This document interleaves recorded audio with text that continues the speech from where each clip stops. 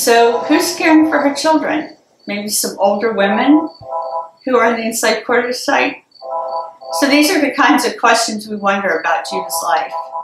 But we have a few more clues from some other records. So if you tune in, I'll tell you more.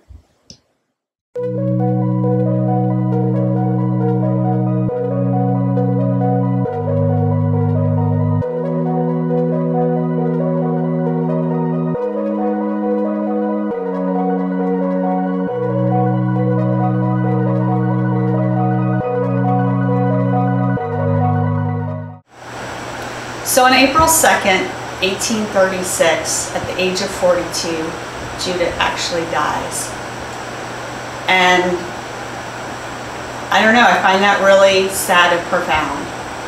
We would know she died maybe from the Height family records, but that would be all we would know.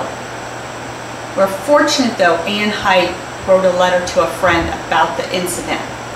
So we have a little bit more information. And this is a transcript, and we have the handwritten letter from Anne Height, and she says, during the last 2 weeks, my cook was dangerously ill with a complaint, one of great suffering, of violent pleurisy, and it's the first instance terminating in an inflammation of the heart, which was most distressing. So pleurisy is actually like pneumonia. It's an inflammation of the lining of your lungs. Mr. Rogers was just talking about how hot the kitchen was, how smoky it would have been, constantly exposed to that wood smoke. You know, maybe for 8, 10, 12 hours, 14 hours a day. Could that have been a factor with Judah's death? Could it have been a factor that she had given birth to a child every other year from 1814 to 1836? You know, 20 or 12 years of 20 years of giving birth to children? Could that have weakened her system? The hard labor she did? Certainly back in those days, they didn't have the medication that we have today. So pleurisy is a distressing disease today, but it can be treatable and a person can recover from it. Of course, in those days, they didn't have those things. But it's interesting also to read about what Anne Height tells her friend about this death.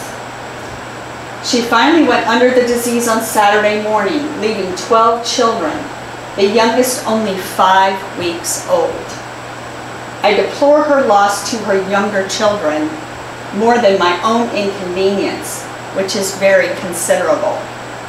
But it is the will of him that cannot err, of course. It is wisest best.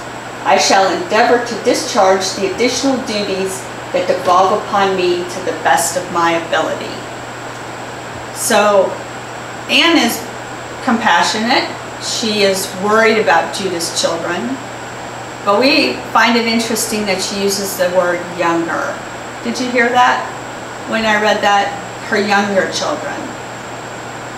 These days, if a parent would pass away, we would be worried about all their children, wouldn't we? So that's curious to us. We don't know what she means by that. It might be something for you to think further about too. And then she also talks about how much work this is going to create for her. And it is. In a plantation lifestyle, guests, a busy family, enslaved workers to manage. That is going to be hard for Anne. That's going to be a loss for Anne. So a lot of our guests, when they hear our story about Judah, want to know what happened to her children. So I can tell you a few things that we know from some of the other archival records. For example, we don't know what happened to her oldest son named Sam. He's not in the records at all. Had he grown up and been sold to someone else? It's very probable. Whereas Marcus is still here on the property after her death.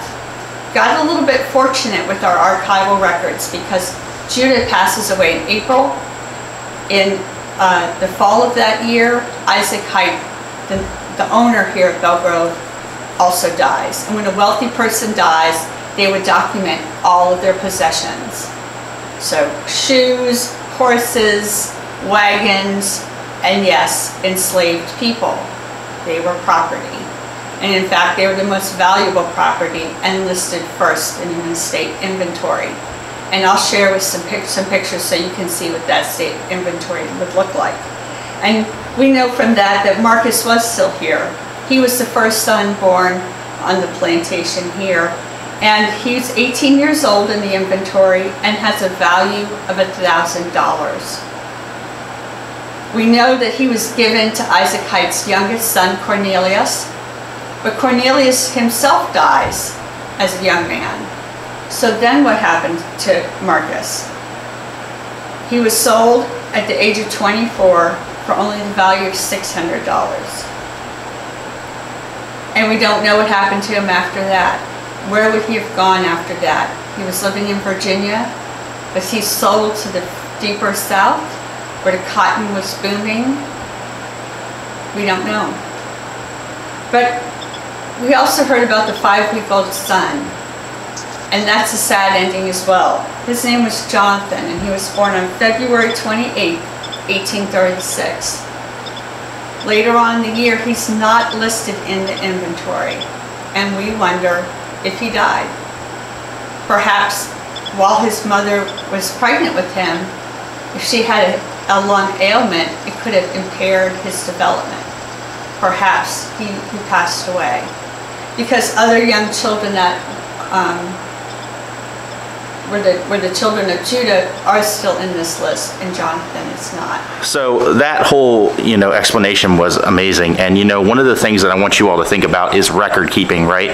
One of the things that we don't often think about, especially when it comes to documents and historical documents. I mean, we have 80,000 copies, of the Declaration of Independence, right? We have all these copies of Common Sense. But when it comes to these records, and when we talk about these slave records, and we talk about having record of when a child was born, when a child dies, who's here on the property, who's not. That is all based on people and their record keeping.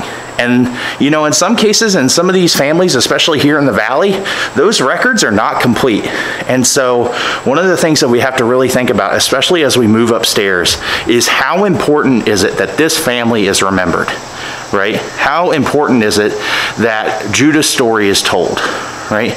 And what does that story look like compared to the family upstairs, right?